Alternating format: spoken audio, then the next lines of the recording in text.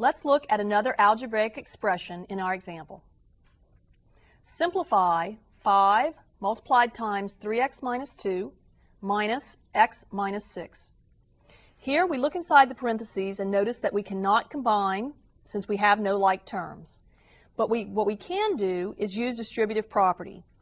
We can think of this as being 5 multiplied times 3x minus 2 minus 1 multiplied times x minus 6.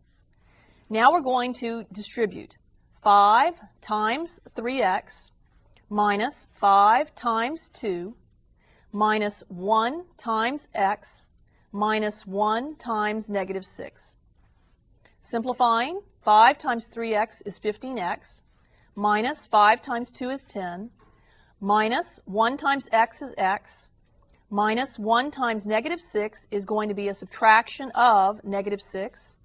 And then we can go ahead and do one more step and then combine like terms. The subtraction of a negative 6 is plus 6.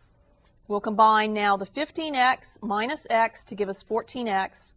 And we have a subtraction of 10 plus 6, which can be thought of as negative 10 plus 6, which is going to give us a subtraction of 4.